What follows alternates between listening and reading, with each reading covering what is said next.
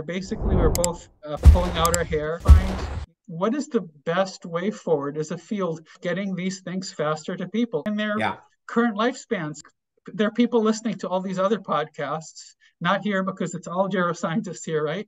But they're like, okay, so when are you going to tell me what to take now? It's like, we need to test these things, and I know what needs to happen. What I need to do is how to get there, or the things to make happen to make them happen. Yeah. So look, I think there is progress here. And again, I go back and forth between being probably like you know, extremely frustrated sometimes with the slow pace to being extremely optimistic with the direction things are going. And I feel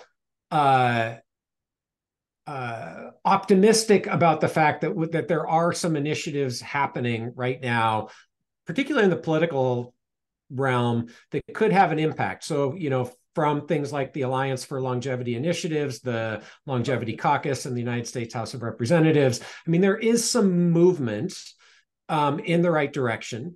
And, you know, I'm involved in that. So I know some things that I probably can't talk about here, other than to say that there are, you know, at some reasonably high levels, the right people getting in the room to have these discussions that could potentially have an impact. So I think things are going in the right direction. At the same time, there's clearly also a dramatic increase in the awareness of longevity among a broader constituency, and even to some extent now among the general public. Lots of reasons for that. You know, pros and cons associated with that. I think the term longevity has expanded quite dramatically beyond just the science of aging, and I'm, you know, that's probably a good thing at some level.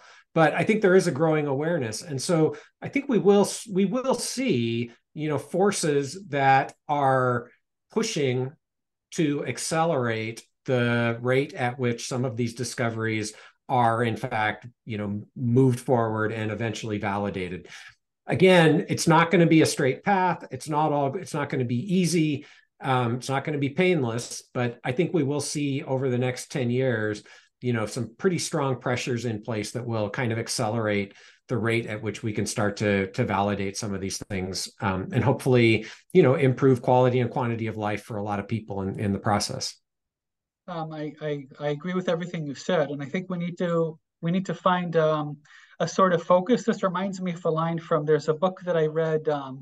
It had an extremely specific title of something like German Jewish Scientists from This Year to That Year, because it was written by the student of a Nobel laureate in medicine and physiology. And I was reading it because I was curious to learn a little bit about him, because it turns out he was my grandfather's cousin in 1922. Isolated some of glycolysis and, you know, glycolysis fermentation, that kind of thing.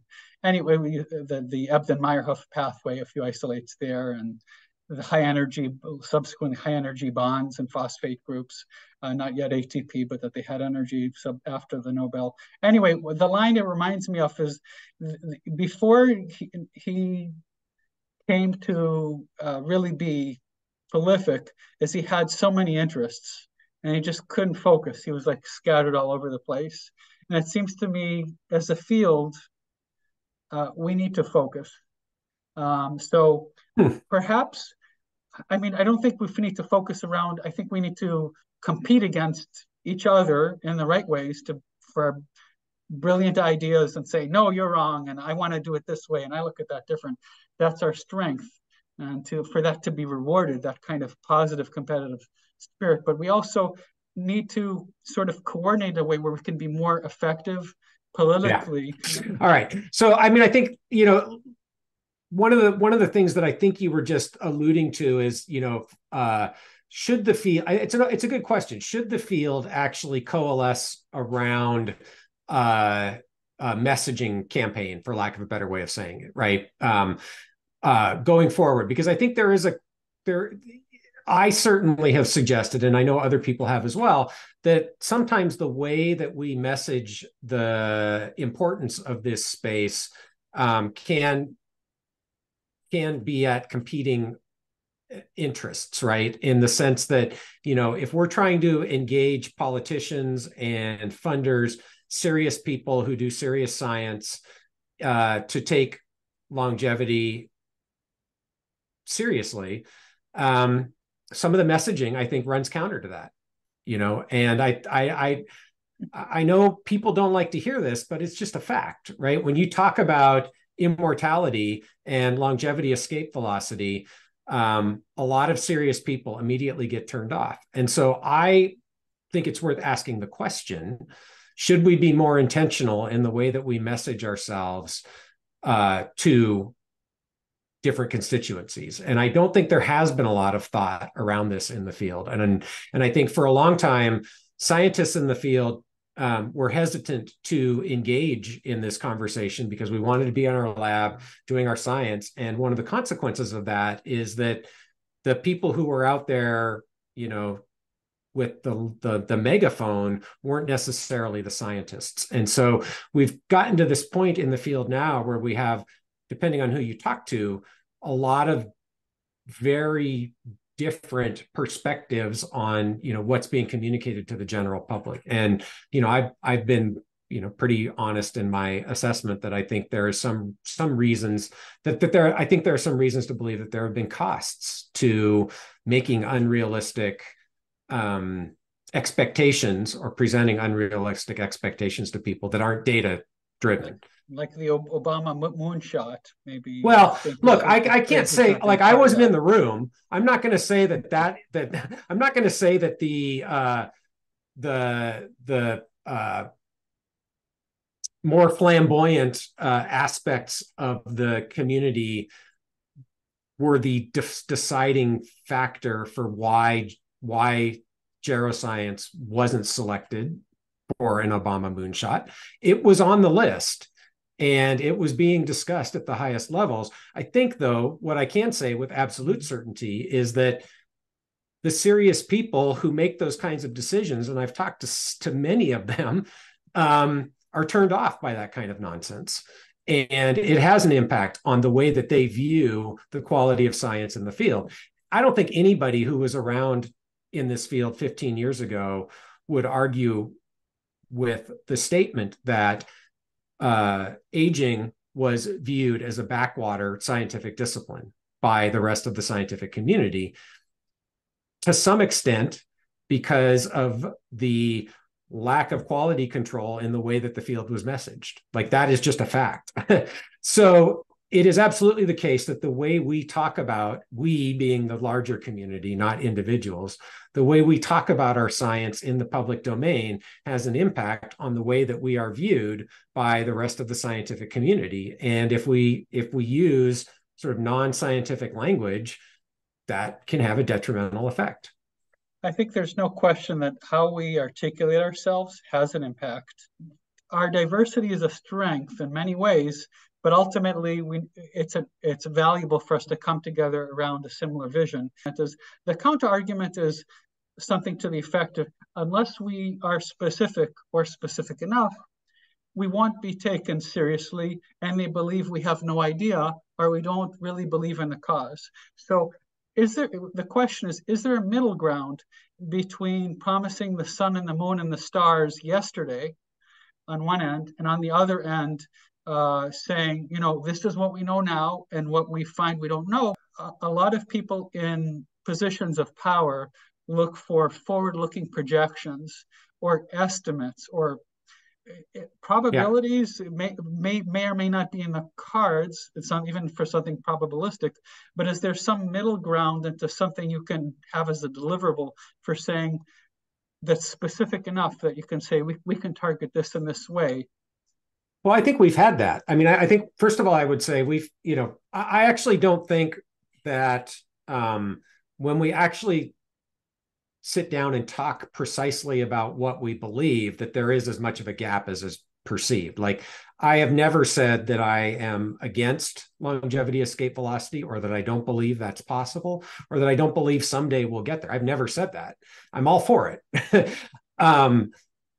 But I think we need to be honest about what we know now. And I also would say that, many of us have said for a long time that a couple of decades of Healthspan is well within reach, right? Given what we know today, certainly with what we're going to know in the next, decade. To me, that's actually a pretty big deal. And people have done the economics. People, you can look at what the impact would be. So I think we can and have given some projections, realistic, maybe optimistic, but realistic given what we know now about what is possible. And I certainly don't have any problem with saying that, we can't put an upper limit on what is possible. Will we be able to exceed 120 years in people, healthy life expectancy? Maybe. Is there any evidence that we can do that now? No. I think we just need to be honest about what we know. I actually have taken a step back from Twitter because I find it kind of annoying half the time. But I did tweet recently, I know the other half of the time you follow me, right? That's right. That belief in the absence of evidence is faith, yeah. Right? So it's fine if we want to say, okay, I have faith that we're going to achieve longevity escape velocity. That's fine. I don't have any problem with that. But there's no evidence to support that. Zero. There just isn't, as far as I'm aware, any evidence to support that. And so we just have to be honest with people. Or, this language around reversing aging, I think, is another good example. Okay, can we take phenotypes of aging and reverse them? Sure. That's been done over and over and over again, right? Can we take an old mouse and make it young again? No, nobody's ever done that. But it gets presented as if that's happened already, right? You can find articles written. There was one on CNN probably a year ago that implied that an old mouse had been made young again. That's just bullshit. It's just not true. And when we present it to the public as if it is true, I think that's a problem. Yeah, you mentioned your frustration with Twitter. I hide my frustration behind a smiling emoji. And earlier I said I was extremely frustrated by the slow rate for translation. And you mentioned sometimes you're that, sometimes you're the opposite. And the truth is, sometimes I'm that and sometimes I'm the opposite. And sometimes within a matter of minutes over several flips over the course of a short segment of time. But what is clear to me is, I was saying there was a time that I believed, well, maybe we need some sort of consensus conference, and now I'm way beyond that level of naivete. Like where people are going to continue to embrace what they believe is the messaging that they believe will create the kind of support that they believe is good for humanity. And there's society. A lot of belief in there. I hear you. But it does take belief on belief. It's not just, I think there's a beliefs about the future are probabilistic, right?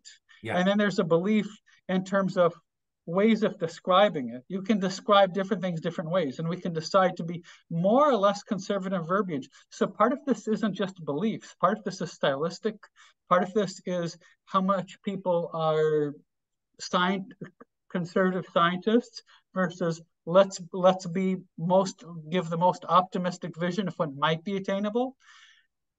So I'm not saying that they're all right, but what I'm saying is a consensus conference, that's not going to get us there, because people are going to follow what they believe regardless. So I agree with you. And again, I would say, if you took what you're calling optimistic people in the field, I actually think if we sat down and talked about what we actually believe is the case now, where we might get to, there's not going to be that much separation. It's not as far apart as people think in terms of what we actually believe. Remember? Yeah. But here's what I would say. My concern stems much more from, I don't care what you believe. You can believe whatever you want. My concern stems much more from presenting it in a misleading way, and sometimes dishonest, right? And I think there can be a difference. Something can be presented in an honest way that at least matches the data that is misleading. And then there's the sort of line you step over, which is sometimes hard to define, where it's just outright dishonest. But what I would say is, I think you're talking about intentionality, right? So this question of, was it intentionally misleading, right?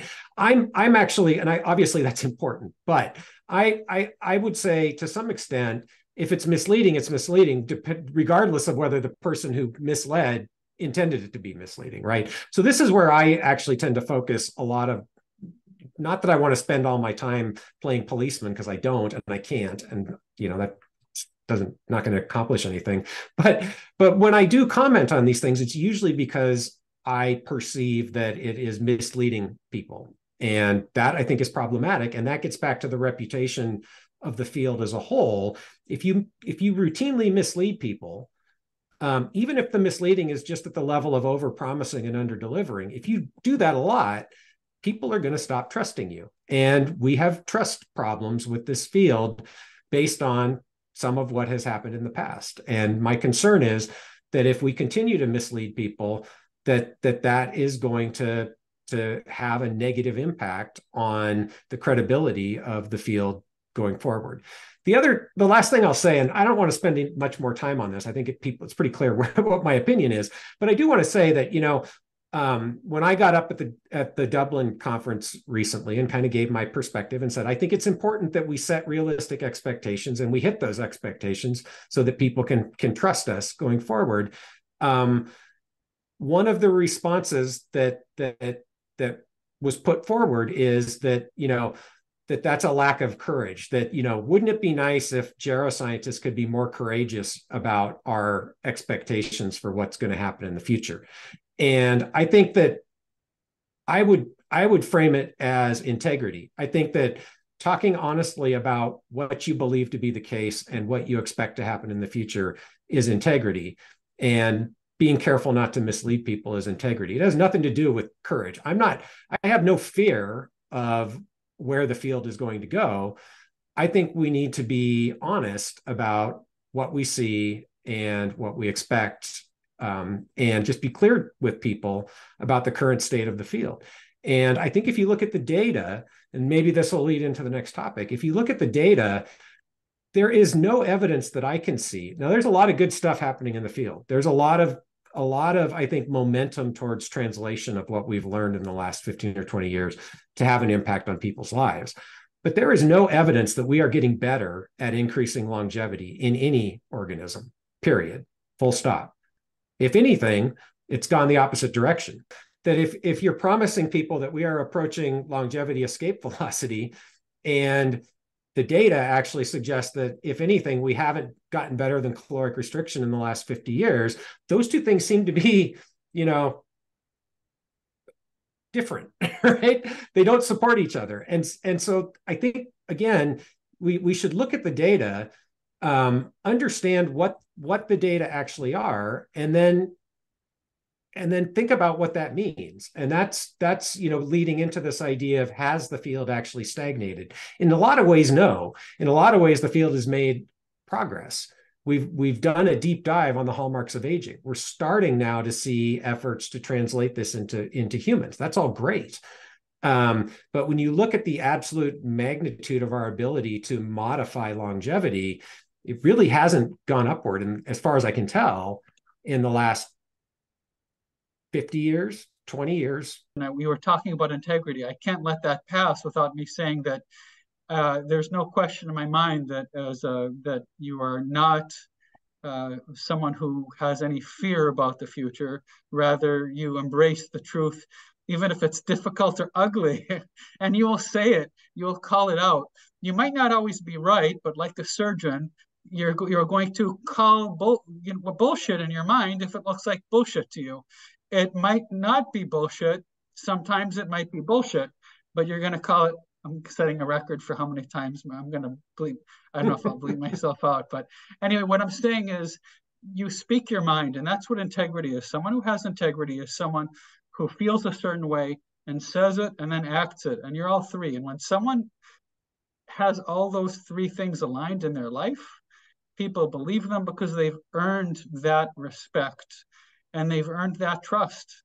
And that's something that makes you a thought leader, which in turn is what brought you here, not just because you've pioneered and been successful. And I think you've pioneered and been successful exactly because you are able to face difficult data and change directions and adapt as you need to. Like every good scientist, you need to be reality-based in order to be a good scientist.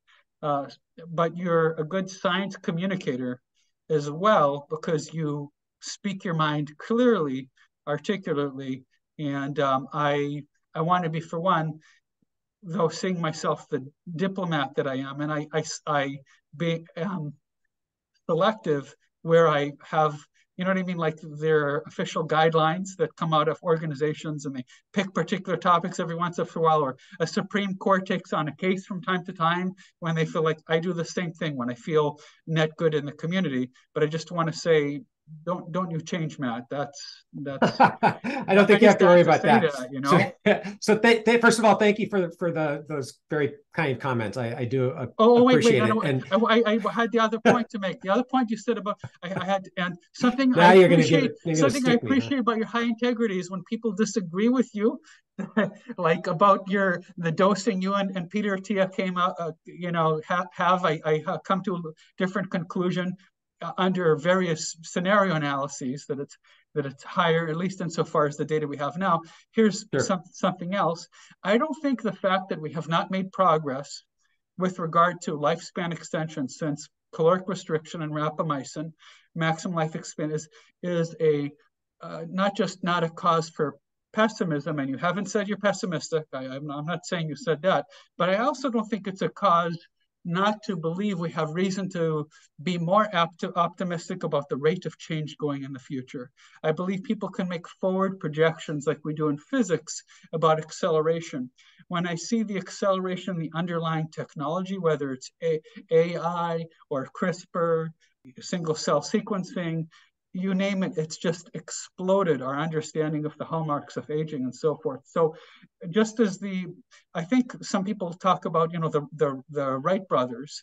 On one hand, Leonardo da Vinci, and I'm borrowing this from analogy from Aubrey de Grey with HT, that, Leonardo da Vinci said we'll have flying machines, right? And he could have projected he'll have flying machines the next decade, and we didn't have it forever after that, okay? So he was wrong.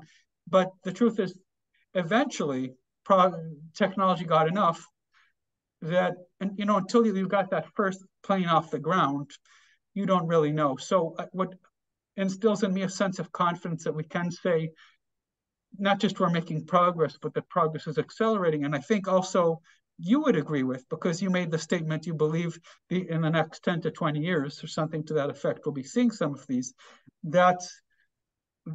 We do have some basis for having, I'm not saying for longevity, escape velocity, that's not what I'm inserting in the outcome variable of interest, but meaningful things hitting patients. Yeah, no, I think you're right. But I would also say those two things are potentially very different, right? So the impact of current state of knowledge in the field in patients, right, I think is probably going to be a direct result of focusing on the hallmarks of aging, doing those deep dives, understanding the biology better, new technologies for delivering these things in people. And that's all important. Like I'm all for that. And again, this gets back to what we talked about before. I don't think we should stop doing that. I think that's important. But I also think, and you might be right. Who knows? This is I think one of the challenges. You might be right. A breakthrough could happen tomorrow, which would revolutionize the entire field. And what I would say, so the people who push back when I say this is exactly what you said. Well, look at AI. AI is going to revolutionize our understanding of aging and our ability to, reach longevity escape velocity or whatever. It might. I don't know. All I'm saying is there's no data to support that. There is no evidence beyond, look at the Wright brothers, right? No, I'm saying there is. That's where I disagree. But I think what's the data? But I think wait. I think the final conclusion we have is the same. Just as Peter Attia has a very sophisticated way of looking at evidence regarding clinical decision making, where it's not just evidence-based guidelines, but you incorporate all the forms of data that exist out there. For example, a lot of our nutritional guidelines, as imperfect and wrong as they are and as flawed as we'll find they'll be eventually, we can sort of compile with data from multiple data sources, though they're not long-term randomized controlled trials. But based on this other data that we have, it seems like a reasonable bet that doing so has a reasonable chance. So I'm not saying something will happen or has to happen. I'm certainly not injecting longevity escape velocity into our discussion.